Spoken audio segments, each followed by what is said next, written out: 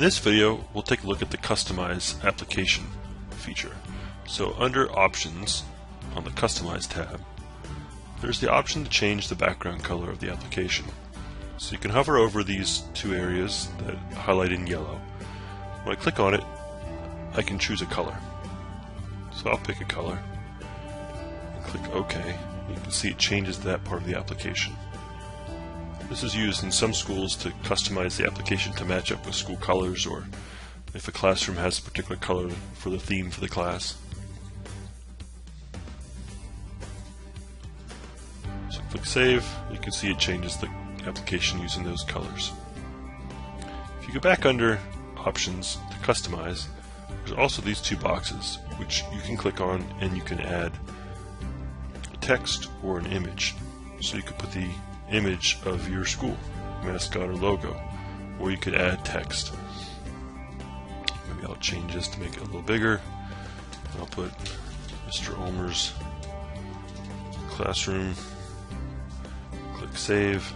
Save. You can see it adds that down here.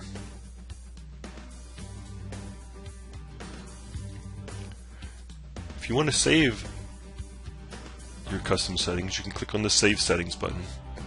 And that just gives you the option to save it as a zip file.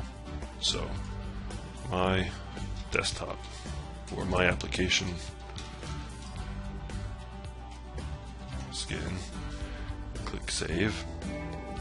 You see it adds that folder, a zip folder here, which has all the settings for your custom classroom, including any images you might have linked to. So now if I go back to the default, it'll switch everything back to default. I'll click Save. You can see now the application looks like it did when you first installed it. If I go back to Custom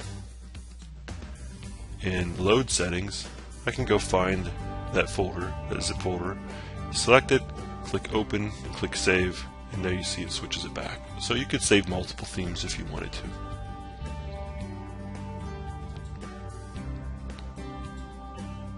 I'm going to set mine back to the defaults, click Save.